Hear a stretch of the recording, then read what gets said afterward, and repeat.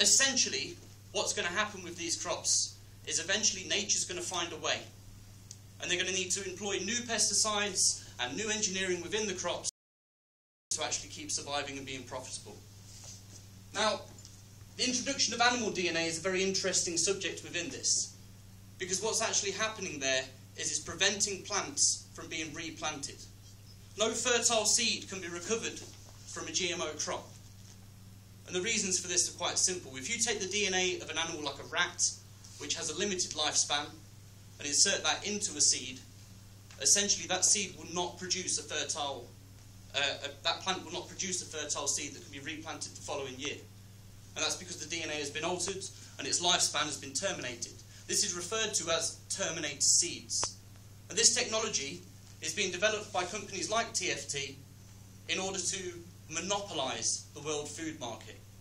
If you can't harvest your seeds to replant the following year, then you have to buy new seeds. And these seeds come from the same company.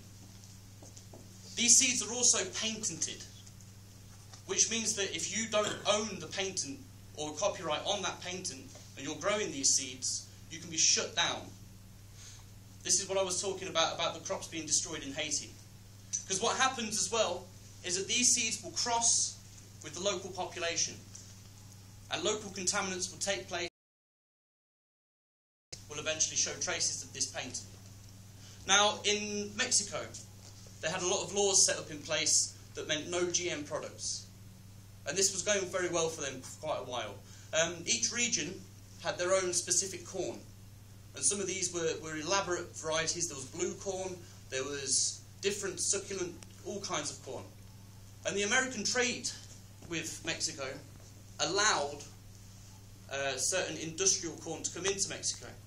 And this corn, which was being discarded in rubbish tips and waste sites, was growing and crossing with the local population, thus contaminating all the regional corn and leaving the government with no choice but to allow these GMO products. 98% of all corn in Mexico was found to have traces of GMO products within it, even though the farmers had just been using their regular. What's happened then, as a result of this, is that TFT have come in and started to claim that this is their product, thereby shutting down local farmers and monopolising the food market. So the wider implications then. Terminator seeds. Those that own the grain, own the farms, own the animals, own all food. Everything you eat could be traced back to grain. And if these companies are dominating this market by owning the patents on these seeds, then year to year they're reselling and local farmers can't afford it. They're being wiped out. And what's ended up happening is that one company now owns 82% of all corn production. Cancer case.